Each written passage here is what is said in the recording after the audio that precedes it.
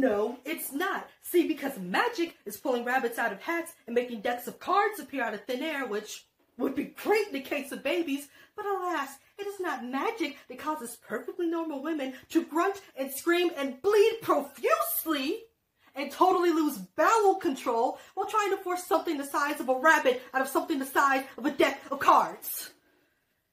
That's just how it is, and that has never sounded like so much fun to me. In fact, it's always sounded like a rather humiliating way to spend 6 to 24 hours.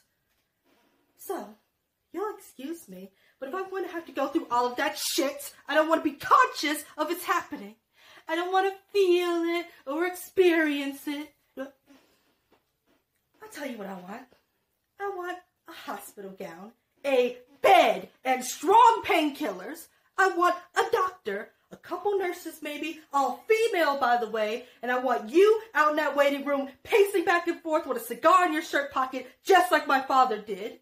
No camcorders pointed at my fucking cunt, no sweat-drenched hair stroking, I love you so much, honeys, no weepy moments after it's all over, and certainly no visitors while I recoup. Blame my mother if you want to blame somebody, but don't look at me because you knew I was this way when we got married.